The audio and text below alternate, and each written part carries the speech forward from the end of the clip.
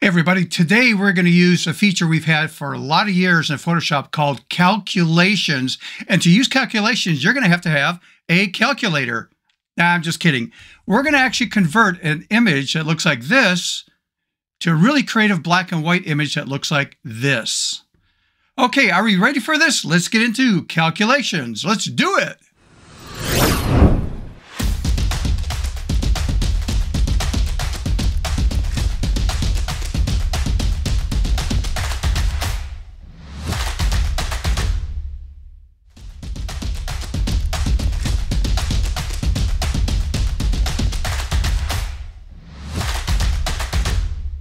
Everybody, welcome back to my channel. If you're new to the channel, this is dedicated to thinking creatively out of the box as a photographer and as a photo artist.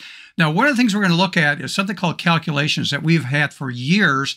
And I have done this with a lot of special projects. I really like this technique. But just as a heads up, we're going to convert a color photo into a black and white. And obviously, it's not the only way we can do that. We have seen other ways of doing it. There's actually a black and white adjustment layer, concept that we can do, and there's other methods. But it's really important to be exposed to different methods of converting to black and white. And you could choose the method that you like the best. Because one thing that I always emphasize, and sometimes people ask, well, which is the best method? And the best method is your method.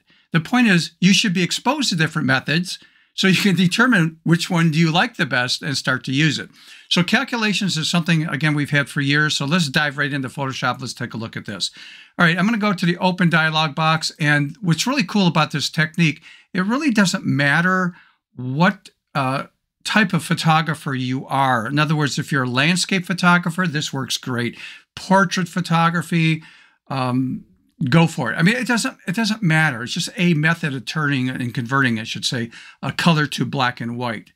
Now, before I get into that, if you're fairly new, if you can do me a favor, and that is like the video. That helps me out with the algorithm on YouTube to push it out to other people who have a similar interest. So again, like the video, please subscribe if you have not subscribed and hit that notification bell. All right, so with the image open, again, it could be any kind of a color image. If you go to the edit, the image drop-down menu and come down about maybe 2/3 of the way down, you'll see a feature called calculations. And when this dialog box opens up, I want you to look at blending options. It may be different in yours. Make sure it's set to multiply because there are different blending modes. I would set it to multiply. I'll leave everything else alone, 100% opacity. That kind of stuff you can change as you start to learn this technique. But notice there's channels here. There's a red and red. If I change the red in the drop-down menu to green, you can see a subtle change in the image. If I go to the blue channel, you can see a change. Now, between the top area here and this area, you could just, who knows how many different combinations of things we can do here, but let's just pretend I like that, okay? And again, this is all based on your image. The colors that are used will determine, what you're gonna like between these two. Even if I wanted to go with, say, red on red, which, what the heck, I'll do that. Now, before I click on OK, I want to choose this in the drop-down menu, not a new channel. I want this to go to a new document. So now when I go over here to click on OK, you can see it creates a new tab. So this is a new document. And notice that my original one here says RGB. This is my color. And over here, this is what's considered an alpha channel. And I can't remember when Adobe changed this. So I'm just going to show you a little gotcha, and I'll have to show you the workaround. But what I want to do is take this and move a copy of it to the colored one. So it's another layer on top, so I can do a before and after comparison. And here's what will happen if I do this. If I grab my move tool, so again, V like in Victor to grab the move tool, or go to your toolbar right here to grab the move tool. I'm going to hold the shift key down, and I don't let go of the shift key till the very end. I click and drag with the mouse to the other tab, come down here, anywhere on the image, let go with the mouse. My hand is still, or finger is still on the shift key, and then I let go. The problem is, it just killed the normal layer. and it brought that in. And I don't have the two layers stacked on top of each other. So that didn't work. So I'm going to undo that with Control Z. So what I have to do over here is I need to convert this to image, mode, and change it to grayscale. And now when I do that, I can now, over here, again, I could click and drag and move it in, and it'll be a separate layer. We'll see that in a minute. Because before I do that, I want to do this again. I want to go back to the color image. I want to go back to image drop-down menu again, over here in our menu, come down to calculations, and now I'm going to change the drop-down menu here to lighten. Screen is a little bit too, I mean, screen might be a good choice.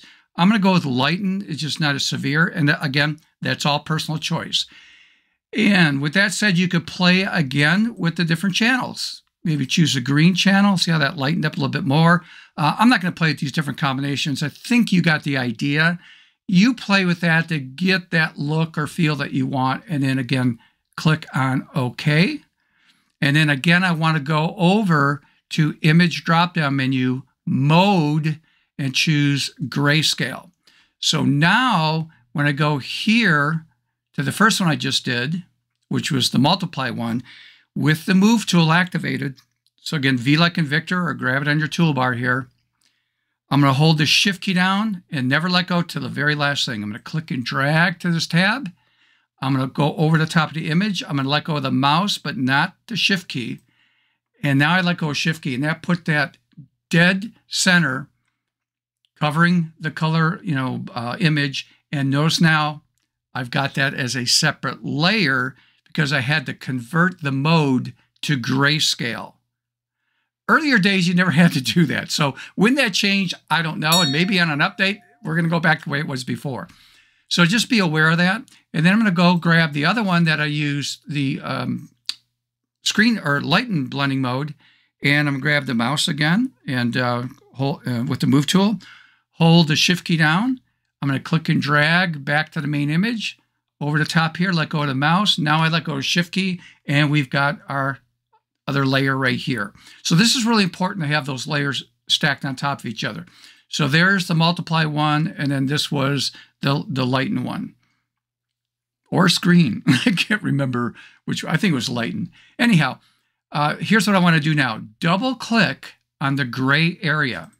And when I do that, it opens up the blend if option category that we have, and I'm going to hold the Alt key down, Option on a Mac, and I'm going to split this here, and I'm going to split on the far right, these little nodes, I guess, and I'm going to slide this back and forth to get the look that I want. And again, this is all based on personal taste. Now, if I didn't do this is very subtle here, but let's take a look at this one. If I move this, you can see how it's like really grungy looking over there. There's not a smooth transition right here. So by splitting that, again, holding the Alt key down or Option on a Mac, click and drag, I can make a nice subtle transition. And same thing over here. So again, this is something, oops, sorry about that. Get rid of that. Hit the wrong key there. I'm going to hold that Alt down again, Option on a Mac, and let's split that. And again, every image will be slightly different based on the colors that are used, contrast in that original image. But you play with this to get the look that you want, and then click on OK. After you accept that, you can now play with different things, and this is all up to you. I might add a mask to the very top. So I'm going to click on this to add a mask, and then I'm going to grab my paintbrush, so B for brush. And again, if you don't use a shortcut keystroke, your brush is right here on the toolbar. And mine is set to about 30%. I wouldn't do 100%. Drop that down to 50, 40, 30, whatever you like. And what I want to do is maybe draw attention to the center area of this black and white image, and right in here around that fireplace. So what I want to do is I'm going to paint in black at 30% over areas that I feel is maybe a little bit too light. So I'm going to tone that down a little bit by just painting over these different areas. And again, It's the look that you want to do, so you can go as far or as little as you want. But I'm controlling, like this right here. I think that your eyes are going to go there too much, so I'm going to pull that down a little bit. It's almost like dodging and burning, but it's not. We're just using this black and white technique. And again, just keep doing it till you get the look that you want. So let me paint a little bit more over here in certain areas, and I'll just show you that if I hold the shift key down and click on my mask over here, so there's the mask. If I hold the shift key down, there's the before, and after. So it's just a way of controlling the lightness of that image versus, you know, the dark areas. And I can control and draw the viewer's eyes where I would like it to go. Okay, so this is using something called calculations in Photoshop. We've had this for many, many years, way back before even the cloud version, you know, of Photoshop and stuff. This goes way back. I can't remember how many years, but it's been a long time. So hopefully you learned something. And again, let me just make a quick announcement here. If you guys like what you're learning here at my channel, consider supporting the channel. And this on a volunteer basis. I don't ask for a membership type thing where you have to, you know, donate so much money every month. But if you go to buymeacoffee.com/Stephen Photo Artist, you'll see the link right down here at the very bottom. You'll find an area that you can donate a coffee at any time that you want. It starts at $3. You want to buy me 1 coffee, 2 coffees, whatever. Really appreciate it. It will help me out with the channel and some of the expenses in actually operating this. Plus, it's a way of my encouragement, you know, that you're giving me, that you guys are liking the channel and you want me to stick with it and keep putting out these videos. Okay, so with all this out of the way, if you have a question, my email address should be right here at the very bottom. It is stephenphotoartist@gmail.com. Feel free to privately email me with any issues or questions, because I know a lot of people are afraid to put comments on the YouTube channel. I mean, that's strictly up to you. But you'll get attention really fast, or at a faster rate, if you personally email me. Okay, so with that out of the way, let's get that camera out. Let's experiment and let's try this technique on some new images and see what you can actually come up with. Until next time, see ya.